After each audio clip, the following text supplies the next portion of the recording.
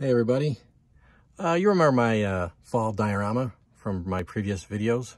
If you don't, well, what the hell's wrong with you? Go back and watch the videos where I made this thing. Anyways, what I got for the diorama is this eagle. I don't know if I can get close up of this or not. If it'll focus. He has a little yellow beak on him and stuff. And what I'm gonna do, he has a mold tab. I don't know if you can see it right there, you know, where they molded the thing. So I flattened that out, and what I'm going to do is up in this corner, I'm going to raise this up. Take a knife and put a little slit right in the sky, and then push that eagle, the molding tab, into that slit so he's in the sky flying. Now, the only downside of this is it'll probably cast a shadow, but that's a risk I'm willing to take because, you know, I live life on the edge. Okay, not really.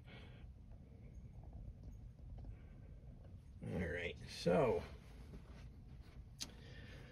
I'm doing this in one take, so hopefully I don't screw it up. But if I do, well, you'll have something to laugh about. All right.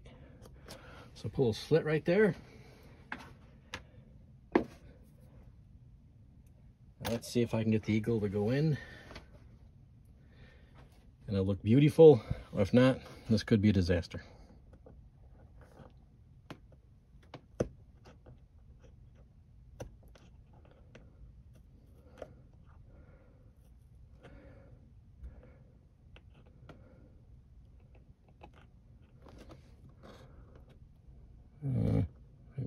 Bend them up.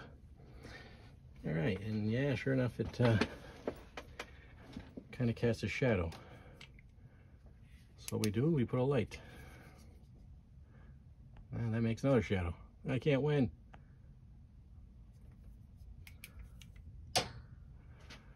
All right, so anyways, there's my eagle flying over my diorama. And by the way, that's actually not an eagle. If you watched my last video, or I know I'm going to post this, but anyways, when I went to the train show, I bought a flock of seagulls.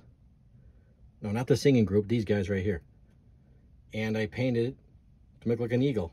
And honestly, would you know the difference between a seagull and an eagle? At HO scale anyways. All right.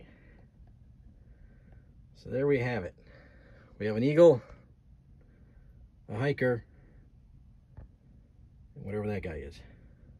You decide. All right, everybody. Thanks for watching.